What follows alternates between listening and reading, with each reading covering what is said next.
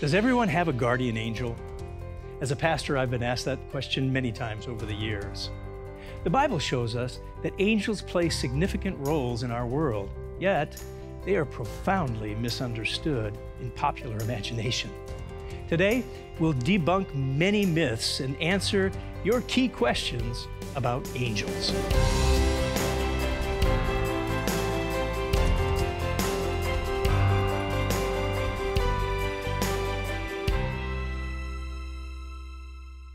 Angels are always in style.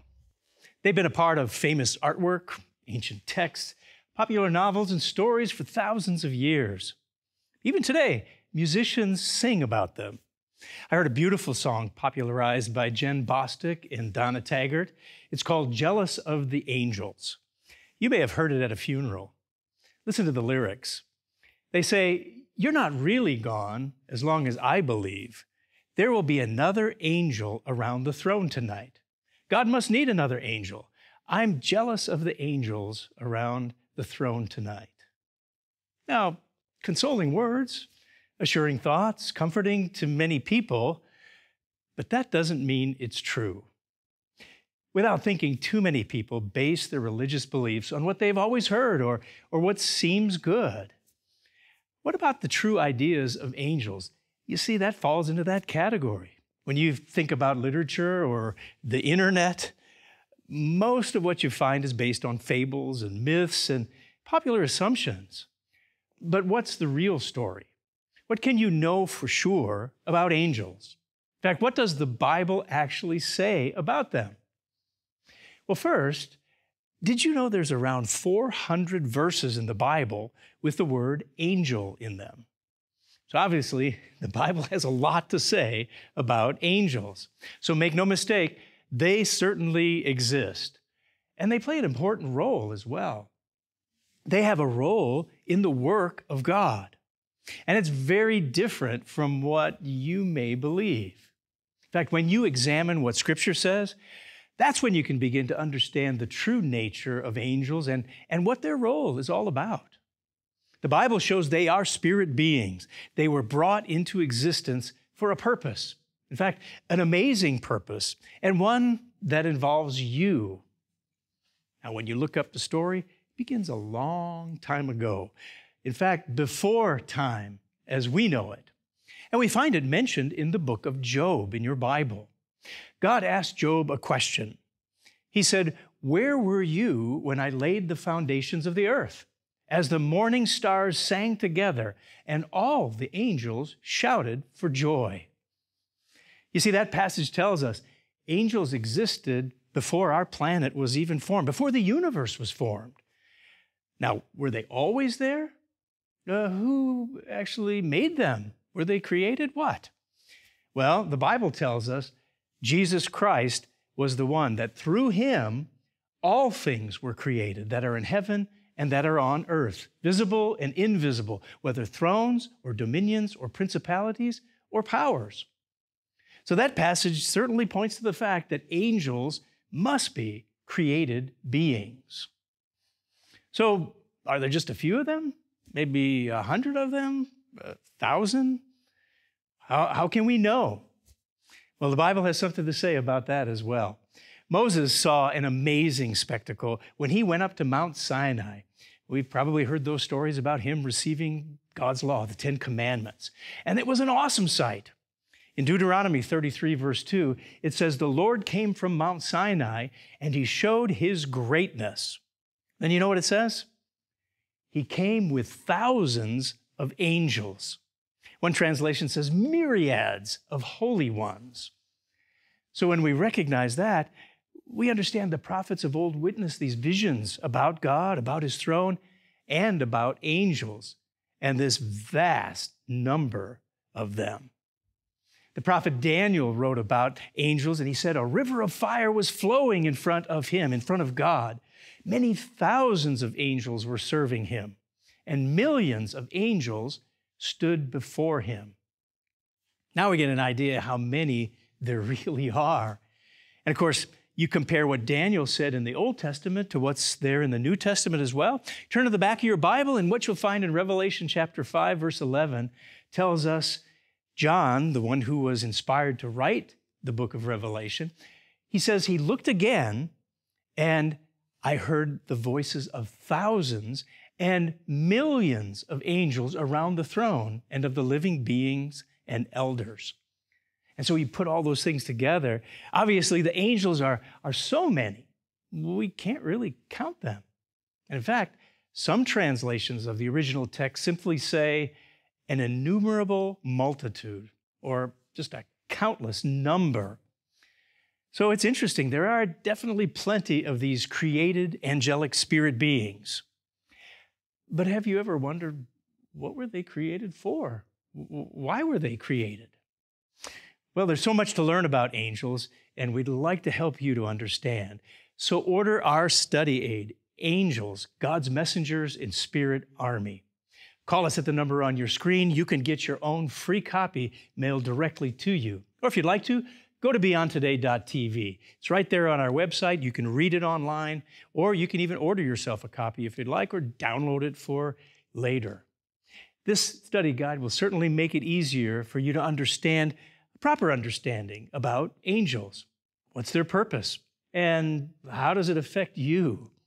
So you definitely want to discover the truth about these amazing spirit beings. So let's go back to our question for a moment. Why? Why did God create the angels? Certainly a big difference between the human creation and the angelic creation.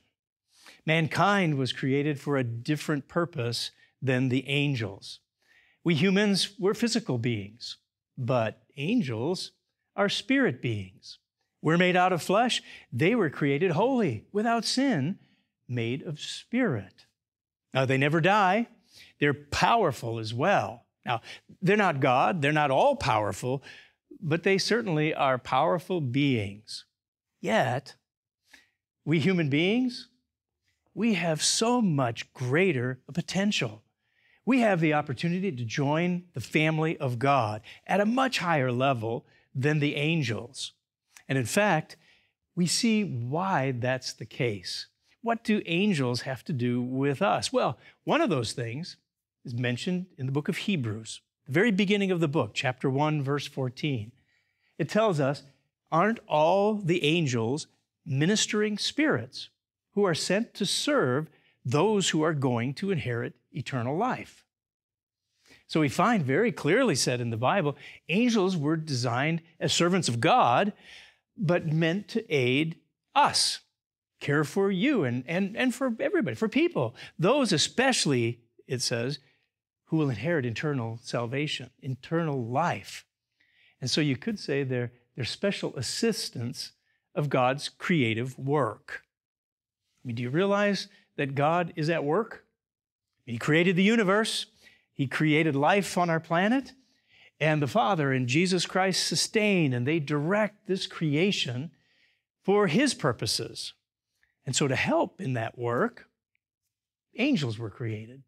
And so you could say they exist to help God bring many children into His kingdom.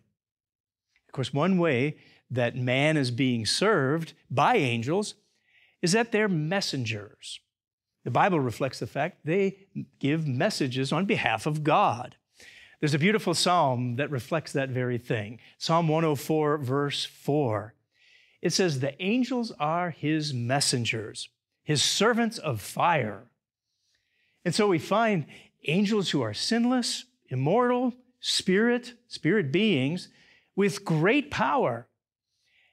And that's got to remind us that we can't let modern interpretations, those misrepresentations of angels that are all around us, it seems, don't let them fool you. In fact, one misunderstanding that's fairly common, did you know that when angels manifest themselves to people, there's no wings, no halos, no other religious type stuff. In fact, we can distinguish between their actual form in spirit, which we really can't see, and then how they appeared to people in person. I mean, their true and actual spirit form hasn't truly fully been revealed to us. But when an angel comes to someone and appears in the Bible, that angel has the appearance of a young man. They don't appear like an old man.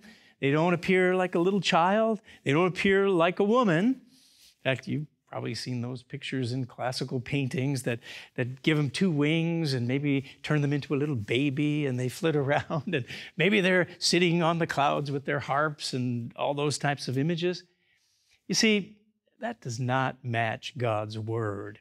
You'll never find a biblical depiction anything like that. In fact, maybe it's a surprising fact. Did you know that no angels in the Bible are mentioned to have only two wings? None. Now, you may even heard some of the names of different angels. We have the cherubim and the seraphim. I mean, both of these kinds of angels do have wings in their spirit form. And in fact, cherubim have 4 wings and seraphim have 6 wings, but no 2 wings, no 2 wings there. And there is an interesting example that we can look at to verify that fact of how they appear, how they manifest themselves to people. Back in the book of Genesis, chapter 18, 3 beings came to visit Abraham. And in verse 2, it says, Abraham lifted up his eyes and looked, and behold, 3 men were standing by him. And when he saw them, he ran from the tent door to meet them, and he bowed himself down to the ground. Well, these were 2 angels with the Lord. We find that a little later in that passage. But how did they appear? As men, as men. A little later in verse 22, it says, the men turned away from there and went toward Sodom. But Abraham still stood before the Lord. So in reality, one of those men was the Lord, and he stayed and continued to relate with Abraham. But how do we know those other 2 men were really angels? Well, the story continues in Genesis chapter 19. And you know how that chapter begins?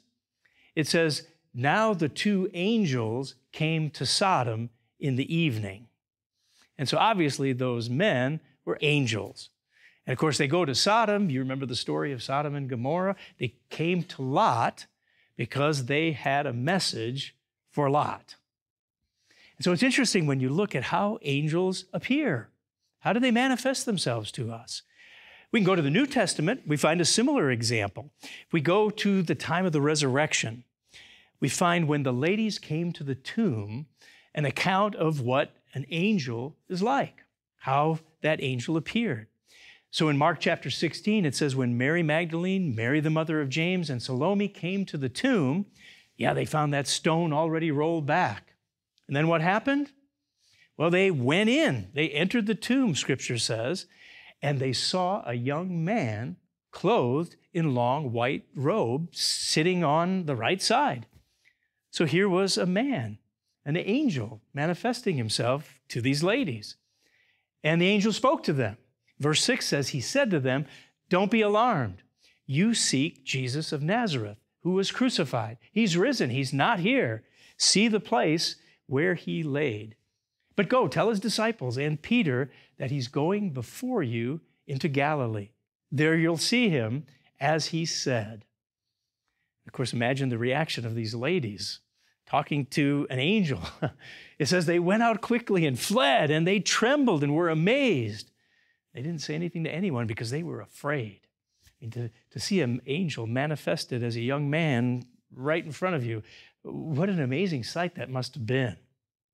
And so we see a similarity of how they appear throughout Scripture. And so angels often serve as messengers. In fact, you may realize that the actual word in the original Hebrew and in Greek, it means messenger. An angel means messenger. That's a literal translation of that word. And it is always interesting to see, what do they have to say? Well, we saw there in Mark, not a whole lot. Those messages are usually short, concise, and they give them, and they're on their way, or they disappear. And that's pretty consistent all the way throughout Scripture. They don't ramble on and on. They don't focus attention on themselves. They deliver God's message, and they're gone. Do you know God's message? Do you understand His purpose? I'd certainly like to help you understand exactly what angels have to do with God's great plan. So order our free Bible study aid, angels, God's messengers and spirit army. You can do that by calling us with the number that's shown on your screen. We'll send you your own free copy of Angels, God's Messengers and Spirit Army. Or you can go to beyondtoday.tv and you can download it or read it right there online. Because what you'll find is that this study aid goes to the source. It goes to the Bible.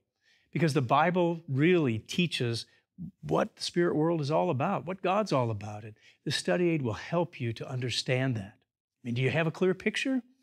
Well, you can find out the true details about the spirit realm. And not only that, but it will help you to understand how you tie into all of this. What's your future and what's your destiny? So be sure to go to beyondtoday.tv and order your free copy of Angels, God's Messengers, and Spirit Army. What you will find throughout Scripture is the fact that not only are angels created as servants and messengers of God, but there's another part of an angel's job description that the Bible talks about as well. In fact, it might be the most interesting aspect of jobs that they have. You know, what's more interesting than talking about the idea of having a guardian angel? I know over the years, I've often been asked, does everyone have a guardian angel? Well, most would probably be surprised to realize that nowhere in the Bible does it specifically say that every person has their own guardian angel, but it does show that angels do guard us, and they do watch over us, and they do protect us. Good example of this is found in Psalm 91, verse 11. There it tells us, "He shall give his angels charge over you to keep you in all your ways." And so angels are sent by God to protect us and watch over us and to help us. And in fact, I had an interesting situation that happened with my mother. It happened on a cold Wisconsin day, and my mom decided she was going to go to the store. My dad was gone, and she had to take their old kind of rickety van to the store, but she had to pick up a couple things. So Mom drives over to the grocery store, and in the meantime, the sun sets, it starts to get dark, and it starts to snow. Well, she gets back in the old van, and she heads back for home. And of course, having a hard time seeing, she turned too fast around a corner and went right into a giant snowbank. And the tires were spinning, and she couldn't get out, and didn't have a phone, no help, frail old lady having trouble. What's she going to do? What's she going to do? Well, she began to pray. And as she prayed, there was suddenly a knock on her window. And so she rolled down the window, and here's this young guy standing at her window, and he said, "You need some help?" She said, "Yes, I sure do." And he kind of disappeared behind the van, and she felt that van kind of rocking, and it moved right out of the snowbank. She was just amazed and thrilled, and so she was digging for her purse to see if she could come up with a reward for this guy. And as she rolled down her window to thank him, he said, "Well, there you go." And then he was gone. Gone. Was it an angel? Well, maybe. Could very well be. The Bible even relates the fact that oftentimes you might not even know that someone, a young man that might be helping you, could possibly be an angel. Now, you probably remember some of those biblical stories about angels' protection. I mean, remember the story of Daniel in the lion's den? What was it that kept the lions from killing Daniel? Well, Daniel himself said, "My God sent his angel and shut the lion's mouth." Amazing. I mean, what an awesome story. But that can also bring some problems if we're not careful. Because angels do watch over us, they guard us, they protect us, some people miss the point. Some people want to give angels way too much credit. Maybe it's because they like the idea of having their own little baby cherub or their little Cupid or maybe even a powerful angel that'll save them from danger. And so, unfortunately, some look to angels like they're their own personal genie, because that's a problem. God is our helper. God is our sustainer. We need to call on God for help and depend on Him and know His word and understand His purpose. Because unfortunately, some almost have a near obsession or almost like a worship of angels. You know, you may know some people that collect angel figurines. I visited someone one time that must have had 1,000 of them. And to some, it becomes like an icon. Even some people pray to them. But never give credit to angels when the real credit for the miracles and answered prayer, that needs to go to God. Otherwise, if we focus on an angel, it does become an idol, and it stands in opposition to the true worship of God. And even throughout the Bible, we recognize that was a problem that many people had. Angel worship has been around for a long time. And in fact, in the book of Colossians, it reminds us, let no one cheat you of your reward, taking delight in false humility and the worship of angels. Don't do it. Don't do it. In fact, we're reminded at the very end of the book, in the book of Revelation, the Apostle John records an incident, a circumstance that came about. As he was receiving a message, there was this angel before him. And in chapter 19, verse 10, it tells us that John fell at his feet to worship him. Well, what did the angel do? Well, a powerful angel of God said, don't do that. Don't do that, this angel said. I'm a fellow servant of yours and your brethren who hold the testimony of Jesus. And the angel said, worship God. Well, that's what it's about. Don't ever worship angels. Yes, they're powerful. Yes, they're awesome. Yes, they're amazing in so many ways. But our faith, our love, our focus has to go to God and not to angels. Now, that's not all. There is another amazing aspect of an angel's job description. Of course, if you're a Christian, we oftentimes hear the fact that we are in a spiritual battle. We're told that we're warring not against flesh and blood, but Ephesians tells us we're fighting evil rulers and authorities of the unseen world, and we're battling mighty powers in this dark world and against evil spirits. That's a great reminder that angels not only deliver God's messages, they not only protect and serve us, they also have another job, special job, you might say, fighting evil, spiritual warfare. And we find throughout the Bible, we can read of great struggles between good and evil in the spirit realm. And many times angels travel in large armies in order to consolidate their strength when they're dealing and fighting against Satan's evil demonic army. In fact, we can read an example of that in the book of Revelation. Revelation chapter 12, verse 7 reminds us of that very fact. It says, war broke out in heaven. And this is a spiritual battle. It says, Michael and his angels fought against the dragon, and his angels fought. But they did not prevail, nor was a place found for them in heaven any longer. And so we see the good angel, the angel Michael, fighting for God, fighting for God's church, fighting for God's people. And in this case, only Michael and his angels could help in this regard. And he was there. He was there fighting with the other angels to overcome evil, to overcome those spiritual demonic forces. In fact, we see different scenarios of that throughout the Bible. You may remember at the crucifixion, the disciples didn't really want them to take Christ. But what did Christ tell them? When they pulled out a sword, he said, put your sword away. All who take the sword will perish by the sword. But then he said something very interesting. He said, don't you think I can now pray to my Father, and he'll provide me with more than 12 legions of angels? Spiritual army, a legion. That's 6,000 men in the Roman system. So Christ said, I could have 72,000 angels here just like that. And so you find over and over again, the Bible references them as a spiritual army. You probably heard that term, heavenly hosts. Sounds kind of spiritual. Really what that means, angel armies. Angel armies. And our God is called the Lord of hosts, the Lord of armies. It even refers to Christ as the commander of the Lord's army. And so it's very interesting to see those references throughout your Bible. I mean, a familiar one is probably the one in the situation with David and Goliath. We've all heard that story before, haven't we? Well, when David goes to face that giant, do you remember what he said? He said to the giant, "You come to me with a sword, a spear, and a javelin." But David said, "I come to you in the name of the Lord of hosts, the God of the armies of Israel, whom you have defied."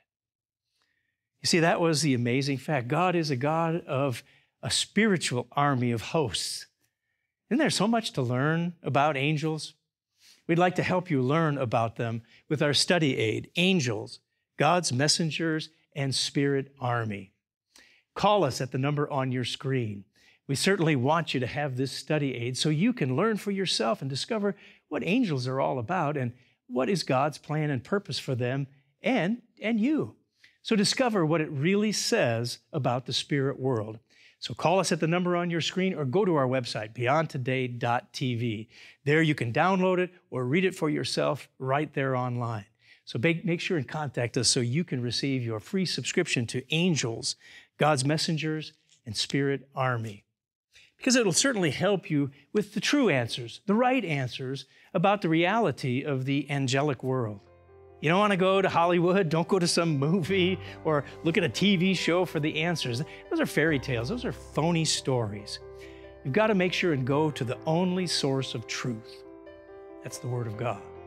The Bible tells us angels are mighty spirit beings and they are created to serve God and serve you. And so it is a good thing to ask God to give you the help that you need and protection that only He can give you through His angel. So pray for protection. Ask God to open your mind to His truth and set His angels about you. Put your trust in God and remember, angels serve Him, so should you. Call now to receive the free booklet, Angels, God's Messengers, and Spirit Army. Is it okay to pray to angels? When and how do they appear to people? Do we each have a guardian angel? These and other questions are answered in our booklet, Angels, God's Messengers, and Spirit Army. Order now. Call toll-free 1-888-886-8632 or write to the address shown on your screen. When you order this free study aid, we'll also send you a complimentary 1-year subscription to Beyond Today magazine. Beyond Today magazine brings you understanding of today's world and hope for the future. 6 times a year, you'll read about current world events in light of Bible prophecy and godly principles to guide you toward a life that leads to peace. Call now to receive your free booklet, Angels, God's Messengers, and Spirit Army, and your free 1-year subscription to Beyond Today magazine.